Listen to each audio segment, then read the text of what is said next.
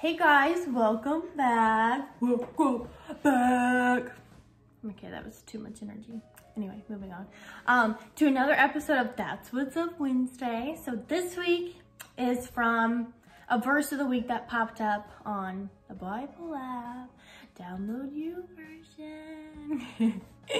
Anyway, but this is like eat a snack while you talk kind of Wednesday. So let me grab my snack. Okay, I'm back with my snack. So here's my snack because, okay, if my endocrinologist ever watches this, I'm doing really well. Duh. Okay, like he ever would. This is my snack. Got my beef and my cheese and my diet soda. Is water better for you? Absolutely. Will I be drinking that? Absolutely not. But anyway, so this is a to eat a snack and chat day. Just FYI. So grab your snack, come and join me, and let's pray. God, thank you for this wonderful day. Thank you for all you've given us. Lord, help me to deliver your message in the way that is pleasing unto you, what you have given me. Bless everybody watching. Let it be a good week, a good day, and speak through me and let this touch somebody, hopefully. And bless our snacks. Amen. Okay, so here's the tea, guys. Deuteronomy 6:5 is what we'll be talking about today.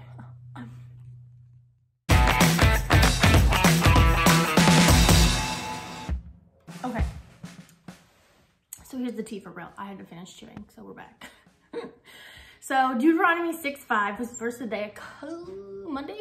A few nights ago. I don't know. Everybody's version is probably different. But anyway, it was my verse of the day.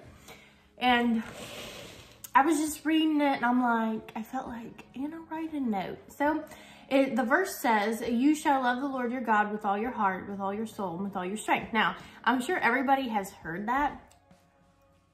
And you're probably like, okay, cool. Like, love the Lord your God with all your heart, mind, and soul. Blah, blah, blah. Heard it a million times, right? Okay. Anyway, we all have.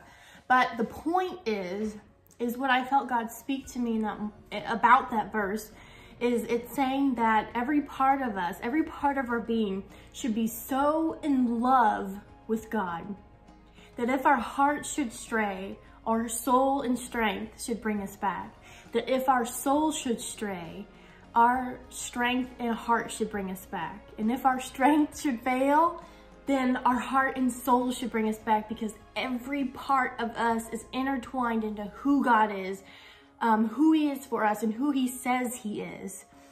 And that Jesus Christ can bring us back to the center of who he is.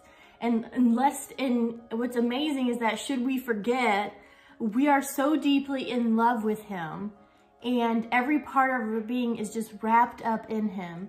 The command turns from, you shall love the Lord your God, to I desire to love the Lord my God.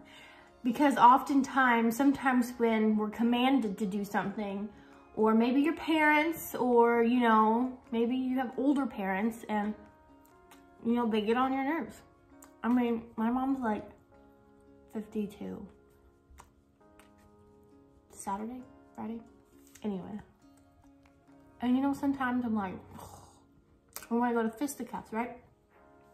But the point is that sometimes when we're commanded to do something, it brings out a rebellious side in us. We're like, no, I'm not going to do that. And I'm not going to do it all the more.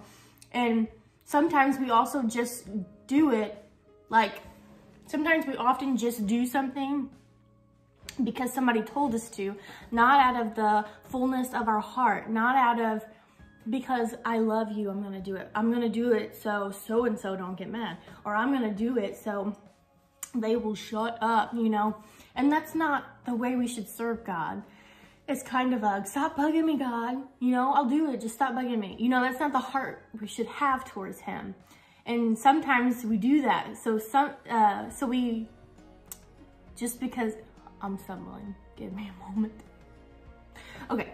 But sometimes we lack that passion behind it all. And it's all good to do it and be obedient, but you need that passion, you need that desire, you need that that love behind it. You need that initiative to do it, not because I just said so, but because you want to honor and love him. You want to do it out of the fullness of your heart.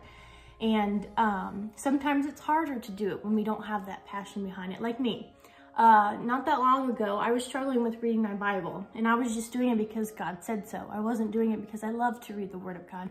I wasn't doing it because it made me closer to God. I was doing it because I felt a pull in my heart. And while I was obedient to that pull in my heart, which is good, I wasn't doing it out of the joy and fullness of my heart. I was doing it because so God would stop bothering me. Stop bothering me, God. Your word is too long. And some chapters, I'm just like, I die because I'm like, here we go over the genealogy. Or like when you get deeper into Ephesians, it just talks about cubits. And I'm like, what does this mean? I don't even get how is this relevant to my relevant to my walk with you? Like, can we get to something more gripping, you know? But there's purpose for it all. Okay, but I was just doing it because he told me to. But that discipline turned from, God, I don't want to do this, to, oh God, I can't wait for tomorrow. As we fall in love with who commanded the command, the rebellion turns into a relinquished heart. That rebellion turns from, I don't want to do this, quit pushing on my heart, to, God, I relinquish my disobedience and my desire, zero desire to read your word, to a desire to read his word. And we go from you shall to I shall. While that commandment is, he's commanding you, you shall love the Lord your God. It's awesome and amazing, but he also wants us to have that in our being without him commanding it, like you shall love the Lord your God. You shall, I'm not doing it. Ain't that sometimes how we feel? But it turns from you shall to I shall. That discipline turns into discipleship, which turns into righteousness.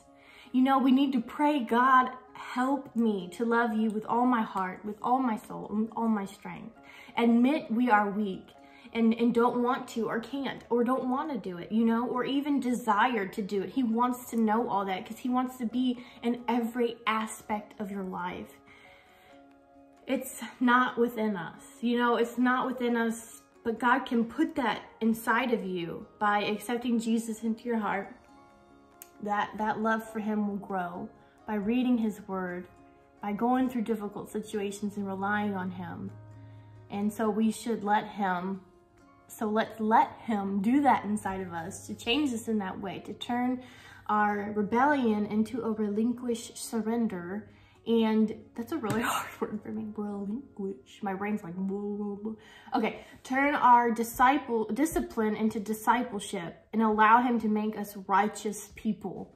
And that's what's important, is that he wants you, he is commanding you, yes.